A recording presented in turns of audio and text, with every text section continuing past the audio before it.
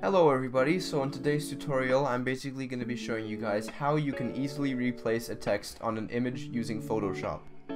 Me personally, I'm using Photoshop CC 2018 for this version of the tutorial. I'm not exactly sure which update I'm using, although that information should be irrelevant.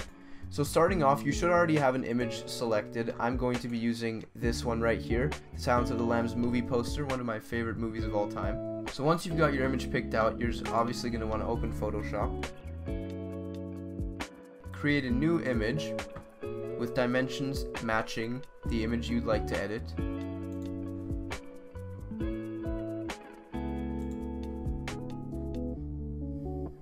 After you've gone ahead and done that, you're just going to want to insert the image into your Photoshop by pressing File, pressing the Open button, navigating to your picture, simply double clicking it, and ta-da.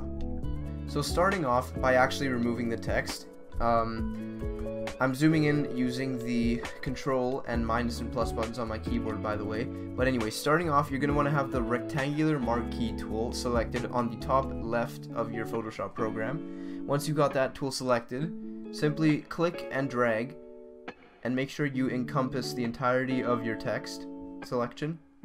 Once you've selected that, all you have to do is click Edit and then click the Fill button, or you can also just press Shift and F5. Which is going to bring up this little window, meaning basically that you're about to content aware delete this portion of your picture. This means basically that the background or whatever's behind the letters is going to adjust to the background of the image. In this case, it should be pretty easy since it's mostly black, as you can see here, and there's a little bit of white there, but that doesn't even really shadow into the actual portion of the text. So once you've got all that, just hit OK. And yeah, it looks pretty good already. You can see the background matches with the outside of the selected box, and you can just go ahead and repeat this process with all the other text you'd like to delete.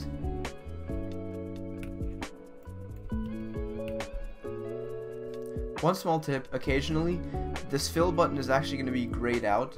To fix that, all you have to do is click the layer button up here, click the smart objects button, and then hit the rasterize button. If this was the case, this wouldn't be grayed out, but yeah, my image was already working properly. But like I said, this is only the case sometimes, and you'll know when this is the case because the fill button is grayed out and unable to be clicked on.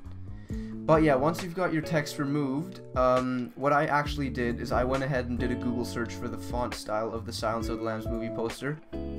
So I've actually already gone ahead and downloaded that font. I suggest you do the same thing if you're doing something like a movie poster. So say you're doing the Silence of the Lambs like I did. All I did was look up the Silence of the Lambs movie poster font. And then I found the font using this website. It's called Binder Style. So then after that I just looked up Binder Style download. Found the first link.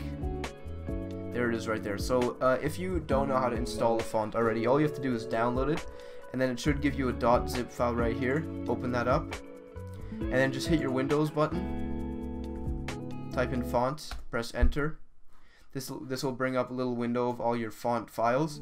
Now since I've already got this installed, I'm not going to do this, but what you're going to want to do now is go to your .zip file, select all the files that end in .ttf, and simply drag them into the font window. Like I said, I've already got them installed, so I'm not going to be doing that.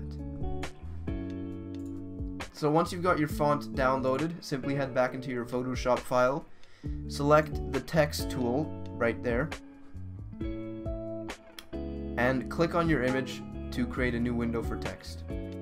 Now all you're going to want to do is type in the text that you'd like replaced from the old text.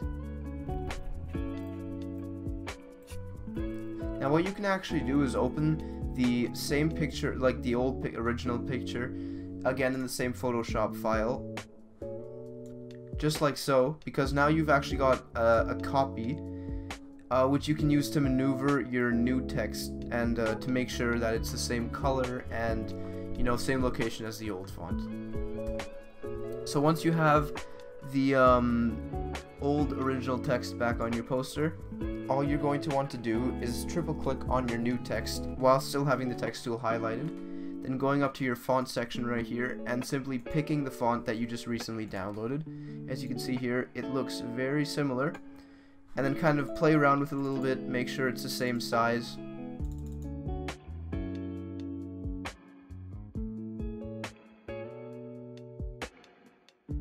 Now what you're going to want to do is select this tool right here called the eyedropper tool. Zoom in a little bit just so it's easier. And then you're going to want to select your old text by simply just left click on it. It'll bring up a little color menu here. Then hit your text selection tool again, triple click on your new text again, and re-click this little selection it made up there. And this is actually going to change the color to almost exactly the original color. So as you can see here, they look pretty similar. Now once you've done that, you can just simply press this I button, or even delete the entire layer again. Just click it, press delete on your keyboard, and it's gone. So yeah, there you have it, folks. There's the new text, same font, almost the same size, same color.